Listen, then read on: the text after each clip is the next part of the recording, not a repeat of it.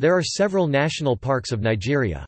The Nigeria National Park Service (NNPS) is responsible for preserving, enhancing, protecting and managing vegetation and wild animals in the national parks of Nigeria. The NNPS is a parastatal under the Federal Ministry of the Environment, and is headed by a Conservator General. It works closely with the Nigerian Tourism Development Corporation. The first national park was Kainji Lake, established by the military ruler General Olusegun Obasanjo in 1979. The National Parks Governing Board and 5 new national parks were set up in 1991. Yankari Game Reserve was upgraded to a national park in 1992, although it was later handed over to the Bauchi state government in June 2006. The parks cover a total land area of approximately 20,156 square kilometers, or about 3% of Nigeria's total land area.